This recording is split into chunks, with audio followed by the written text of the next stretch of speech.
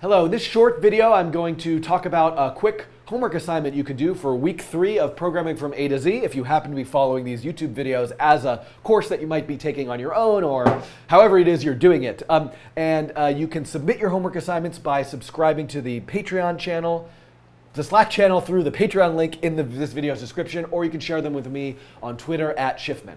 So this week's topic is looking at how to get external data into your programs. So what you might have done for a previous assignment is mash up some text, make a quick mash up text exercise in the browser, maybe use regular expressions for it. Now, what happens if when you're doing that, you bring in an external data source? So what if you find a data source from Corpora, which is a GitHub repository that has a lot of JSON files full of strange and interesting data maintained by tiny subversions?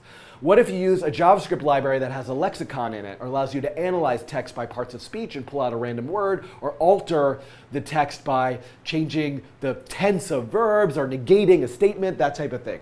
You could also use an API. What if you pull in text from the New York Times or from Wikipedia, and from that you generate some kind of poetry or experimental text machine? There's also WordNik, which is a web service that has a ton of information about words, so you can get definitions, example sentences, pronunciation, all sorts of metadata about particular kinds of words, and you might try experimenting with that.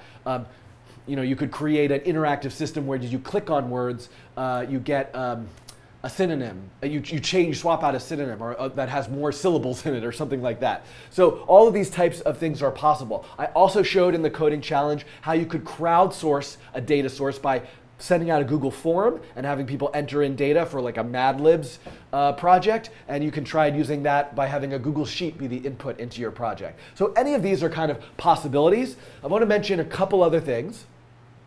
One is I also would like to make as a kind of loose requirement, I mean nothing's required, but as a kind of loose requirement, contribute some data to Corpora.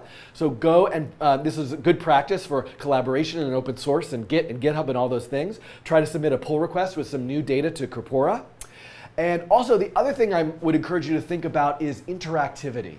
So how might you use one of these data sources? And I'm using this mode of like, you enter text into a text input field, you hit submit, and then you get new text out. And this is good for practicing algorithms and a kind of just modality of interaction that kind of works as a basic starting point. But what might be something that happens if as you're typing, it starts to change the text you're typing? Or as new data comes in from a spreadsheet, the page is continuously updating. So what are some other interactive forms? What if you use animation? So you might think about sort of creative interactions that I can't even imagine right now, other than these sort of like basic known forms of how you can interact with text since you're in the browser beyond just the generation of text itself. So play around with that, share your work with me however you want to share it, and I look forward to seeing what happens. Okay, see you soon.